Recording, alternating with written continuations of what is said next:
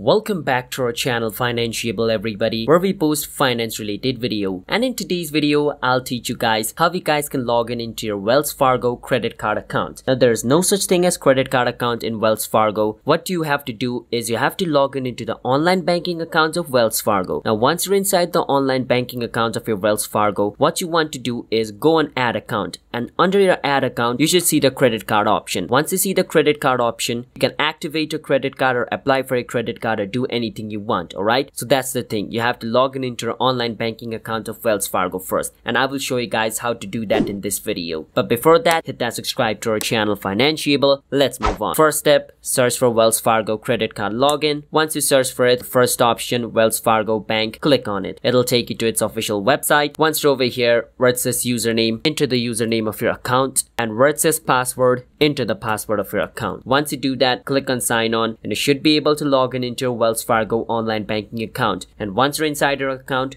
go to add account option. From there, navigate towards credit card, and you can apply for it or activate it or do anything you want. There's no such thing as separate credit card account in Wells Fargo. Your online banking account is linked with it, so you have to access it through your online banking. Alright, so hope I was able to help you guys. Hit that subscribe to our channel Financeable, and bye bye.